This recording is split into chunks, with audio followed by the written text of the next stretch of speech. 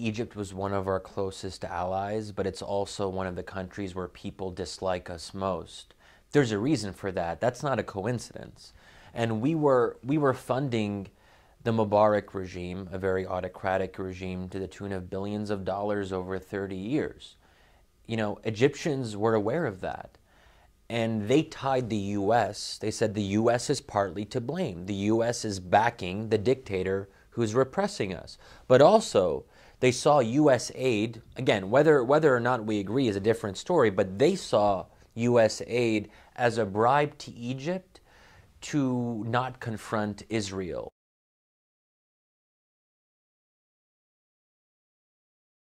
Dealing with democracies is very different than dealing with dictatorships. And this is a new reality of the Arab Spring. And I'm not sure if the U.S. policy-making structure has really realized that in a fundamental way. And democracies have to be responsive to their own people. They have to be responsive to popular sentiment and popular anger. So if the vast majority of Egyptians are furious at U.S. policy, that's not something that President Morsi can ignore. And Egyptians are looking at him to distance Egypt from the U.S. because their criticism of Mubarak was that he was too close to the U.S., that he was America's poodle, if you will.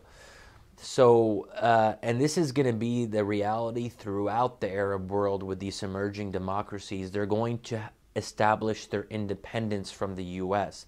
That doesn't mean that they're going to go to the other side, to Iran's side, no. But it does mean that we can't always expect that they're going to do exactly what we want them to do, especially on very controversial issues like Israel.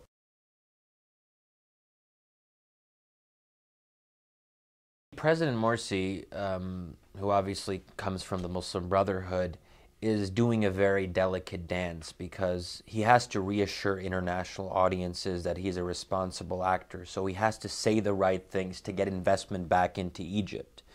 He has to say some of the right things on the peace treaty, otherwise he'll infuriate the U.S., and that's dangerous for Egypt. The U.S. is still important. On the other hand, though, he has his domestic audience, many of whom are quite fervently religious, let's say. You have the ultra-conservative Salafis who are a real force in Egypt now. So Morsi has to be keeping an eye on his right flank. And this is what I call the Tea Party effect, where you have far-right Salafis dragging the Muslim Brotherhood further to the right. This is a very difficult dance. So essentially, Morsi is trying to appeal to two completely different audiences who want two completely different things from him.